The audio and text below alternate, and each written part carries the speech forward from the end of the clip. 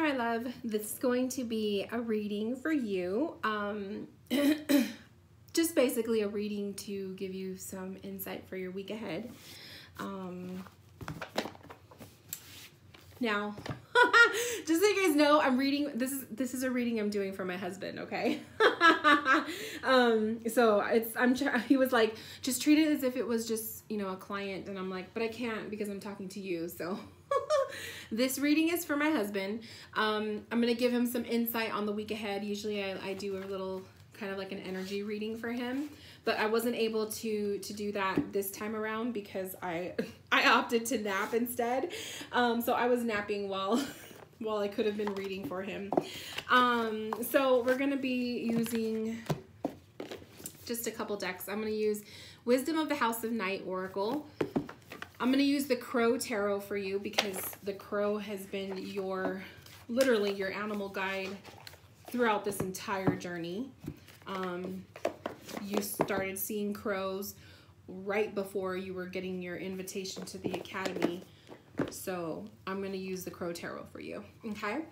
I had the window open. That's why it's super bright because I wanted to make sure it's starting to get dark. So I wanted to make sure that you could see the reading. I'm not using any set spread for this. I'm just going to pull cards just like how I usually do for you, my love. But, I'm just going to pull cards and just give you some insight on the week ahead.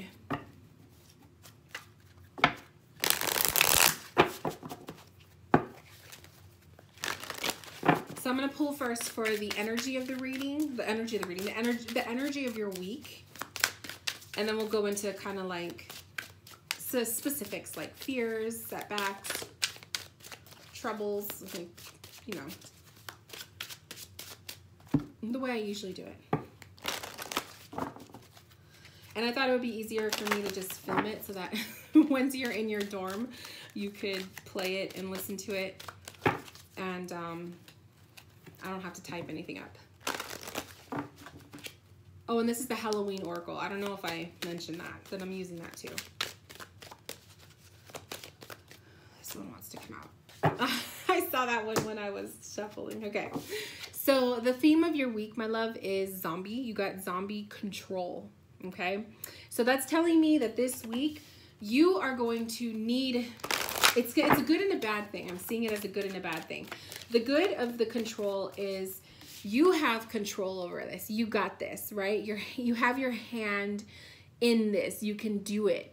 But the other thing about the control is sometimes having too much control is not a good thing, okay? And you know what I mean by that, because I feel like sometimes maybe you like to control the situation when sometimes you have to allow things to organically happen, or you have to trust that, you know, that God has his hand in this and that you can do it.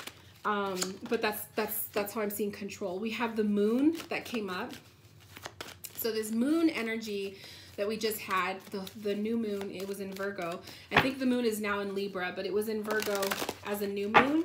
And then we're in Virgo season. And Virgo season is so good for getting busy, getting serious about projects. It's a brand new month. It's a fresh new start. It's a brand new week. And so this is the moon is kind of telling me, like, you know, allowing the energies of that fresh new start, fresh new week. Virgo energy is very organized, very collected. It's going to be in your favor to be organized this week. And you're a very organized person anyway, but be organized with the things you need to do. Make sure that you're not over exerting yourself to where you are piling up way too many things for yourself to do in a single day. I know that you like to study hard at night, but I feel like with that is kind of saying control. You have control over how much time you spend for study, and then also how much time you allow yourself to sleep. And so I feel like it's another reminder for you to make sure you are giving yourself time to sleep, as well as, I know you want to study, but make sure you're studying for the things that you need to really study for this week, and leave all of the other little things. Don't worry so much about those, okay? I want you to just kind of focus on studying the stuff that really matters, and all of those extra codes and whatnot. Save it for another time. We have focus. So you have focus coming up also. So this is a week of needing to really focus. And in order to focus, you need to make sure you're getting sleep, okay? Needing to make sure that you are, you know, alert, that you're listening, okay? Making sure that you're paying attention, you're listening to all of the little details, all of the explanations, the instructions for the tests that you're going to be taking, and really focus, honing in when you're doing the big test, okay? I don't want to say it like, I'm not going to give detail because I don't want to, you know, that's personal for you. But when you're doing the test, you need to make sure you're focused. Make sure you are zoned in when you're getting ready to do it. Don't worry about all the other eyes that may be on you. Don't worry about what other people might be thinking or saying about you. You need to just focus in on yourself and how you're gonna, you know, tackle that test. Then we have invisible, and I like that because I feel like this week, I feel like invisible for you is kind of saying you need to kind of take yourself outside of the worries of all the other eyes on you. I feel like when you do the tests, you start to worry about, is everybody watching me? Or what is everyone thinking? What is the instructor thinking while I'm doing this? And I feel like that the cards are kind of saying like, you have to kind of put yourself in the zone and kind of think of yourself as invisible, that no one is seeing you. They're not watching you. No one can see you, that kind of thing.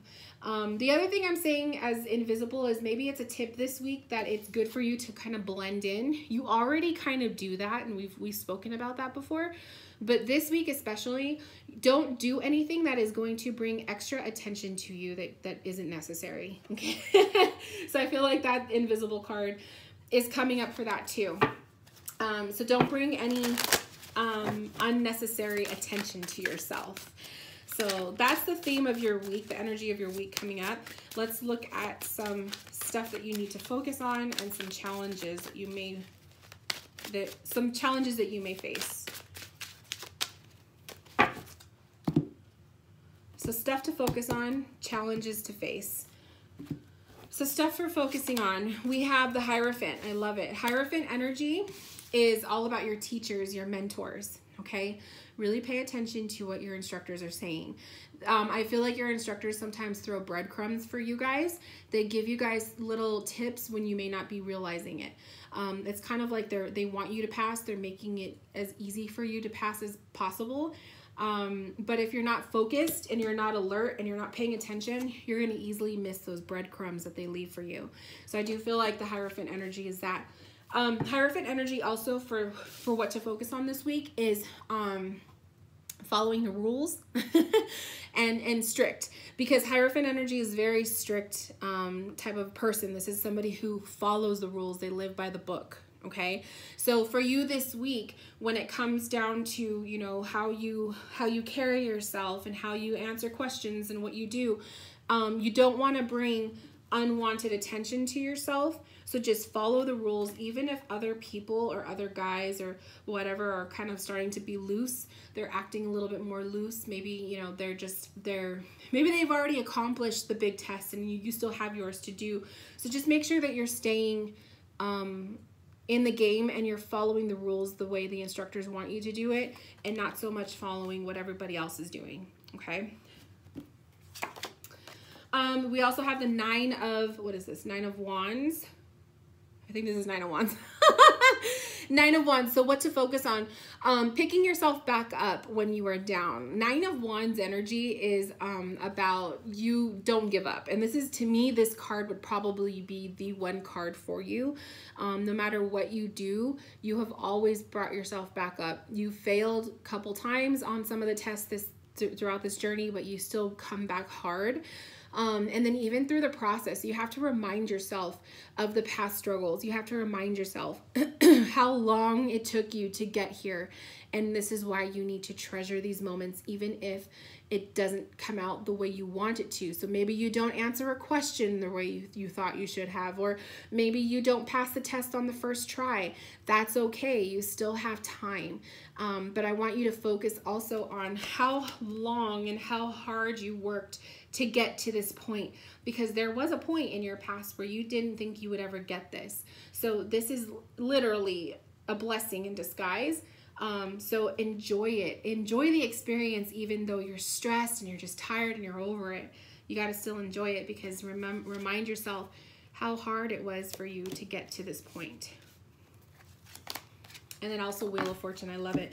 So you've been getting a lot of 5s and 9s. Here's your 5, my love. Here's your 9. And then here's your 10. And the Wheel of Fortune is literally, one, it's a good luck card. Okay, so it's a good omen. It's also the card of the wheel is spinning, and it's a fucking wheel. What is your test that you're doing this week, right? You know what I mean? So to me, this kind of shows that it's going to be a real positive for you. To me, it's completion. Okay, we have the 9 and the 10. Those cards, those numbers, I mean, are the ending of a cycle. You're getting ready to start a new cycle. 5s are change. Okay, so the fact that you were seeing 555 all weekend, and then you were seeing 999, to me, these are all signs. So I do feel like to focus on your past, the struggles, what is pushing you forward, what is motivating you. Focus on remaining strict with yourself, following the rules, even if other people have started to be a little bit more lax. Maybe they passed their test and they don't have anything to worry about, but you still got to stay in the game strong. You got to pass that test. And then you can, kind of relax a little bit too. And then the Wheel of Fortune to me is like, the wheel to me represents the test you're taking. And then also the wheel is about, it's going to start spinning. You're going to start seeing movement. You're completing something, and it's a good luck card too. Okay, my love? Now let's look at your struggles, the challenges. So your challenges, we have, this is the 6 of Wands. So challenges is 6 of Wands is a card of completion. It's a card of success. It's a card of allowing yourself, because, okay, you have the crow up here, and you have well, you have the other crows that are looking up to him, right? They're giving him praise. They're giving him, yeah, you could do this. You're doing good. 6 of Wands is a card of success, but it's also a card of having like the community behind your back. And so I feel like for you as a challenge, it is hard for you to allow yourself to receive those compliments that you get. When I tell you, congratulations, you're doing amazing, you always respond with, no, not yet. I haven't yet passed that test. Or I'm not graduated yet. I haven't done it yet.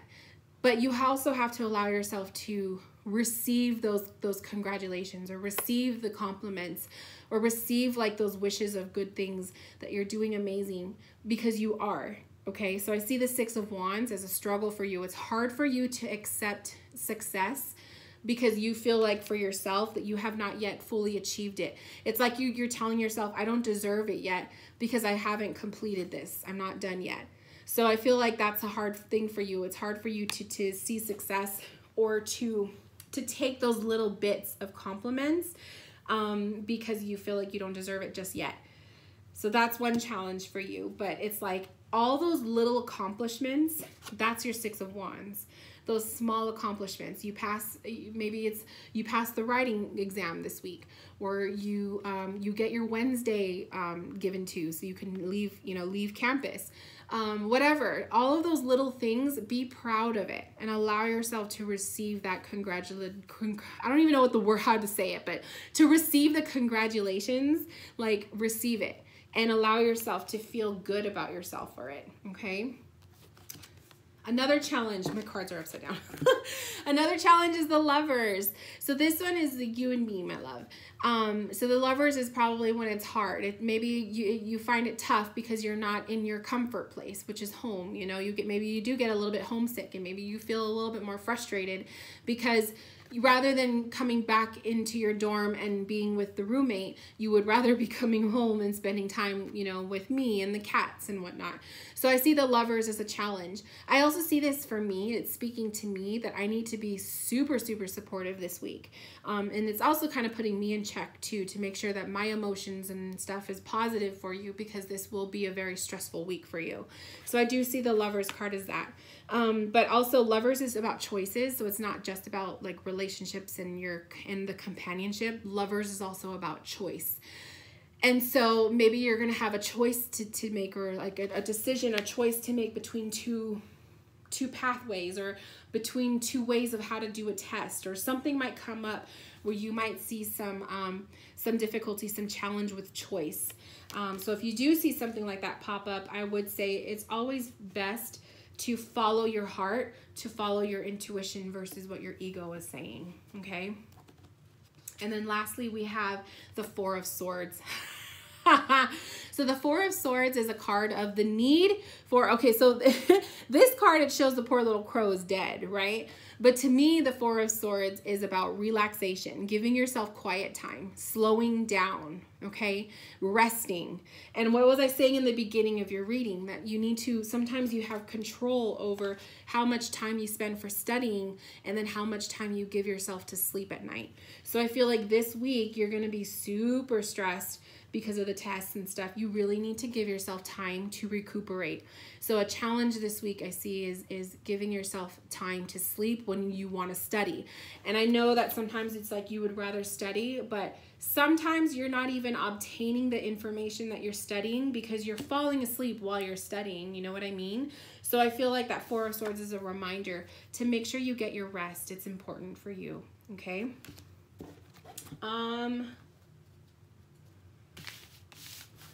I think that was pretty damn good reading. I think I read better for you when you're not sitting in front of me because you make me nervous. So I felt like that went really well. Let's pull some cards.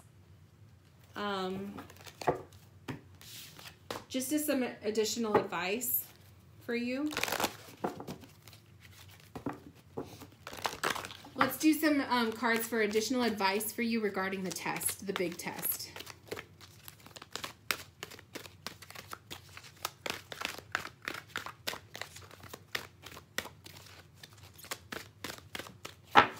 This one wants to come out. We have hearth, happiness in our hearts and homes. Happiness in our hearts and homes. Happiness in our hearts. So I feel like one thing of advice that you're getting for that is when it comes to the test, you got to remain optimistic, bubs. You got to be positive, okay? We are sometimes so tempted to be negative and to think and focus in on our weaknesses and the negatives about a situation. But you also have to allow yourself to be cozy, to be open to positivity, to positive feedback, okay? When people are telling you you're doing great, allow yourself to receive those words, those compliments, okay? But also I feel like you need to change your attitude more to be more positive. We have eternal love. Love is love is love, and it transcends physical death. So I feel like that's just kind of saying, like, literally like what I was telling you earlier. No matter what happens, I will always love you. No matter what happens, I will always be there for you, okay? So it's just kind of like you fail the test the first time. It doesn't make me upset. It doesn't make me angry at you or hate you. It's just, I will always love you. And I feel like that card is coming as a reminder. So it's kind of funny that that one came up. That one came up because I know I've told you that many times, just to reassure you, because you are very hard on yourself. So I think that came up too, is like eternal love. No matter what happens in this whole experience, our love is going to be what is strong always. And then lastly, we have ancestors, the love and legacy of our DNA. I feel like the ancestor card coming up for you regarding the test is kind of saying that this was in your past life. This was meant for you. It's fate, that it was designed for you, that you were supposed to do this with your life. It's built in your DNA. I feel like that's like what it's saying, is like it's saying it is in your DNA to do this. This is destined for you, okay? Let me pull one more card.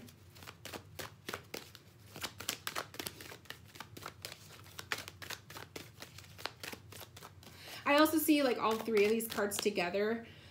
It's real emotional, like emotions. And so I feel like for you, when it comes to this test, you got to be positive with your heart. You got to be positive with yourself and be soft with yourself. Take away so much of that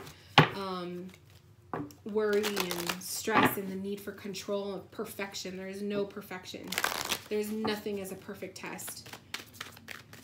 And just, I feel like that DNA card is kind of saying like it's in you. It's in your blood.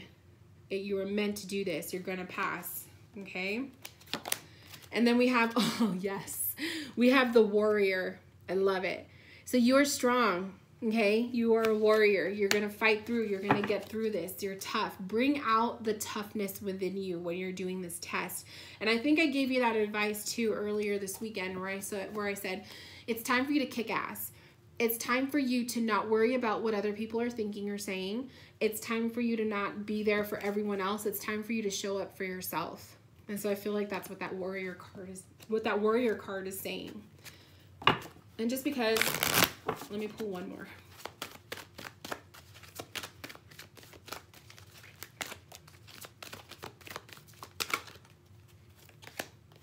Individuality. So I think that individuality is kind of saying, like, be yourself, okay? Be yourself. Allow your inner warrior to come out, but be yourself, because that's the only version of yourself that's going to get you through this test. Don't worry about trying to be like other people or trying to drive and do things like other people. You got to do it your way. Be yourself, because it's ingrained in you. It's in your blood to do this, okay? Okay, my love, so this concludes your reading. I hope that you enjoyed it, and it was so much easier for me to do the reading without you sitting in front of me. So I hope you enjoyed it, and I hope you liked watching the video. Let me know what you think, if you have any questions. And if you guys are watching this, my Halloween-y fall theme readings are now live. So if you want to book one with me, you can. Please click the link in the description box. Check out my website, and you could book your readings. They will be done with the spooky Halloween-y dark theme decks that I have, and I can't wait to read for you. Talk to you guys later. Bye, loves.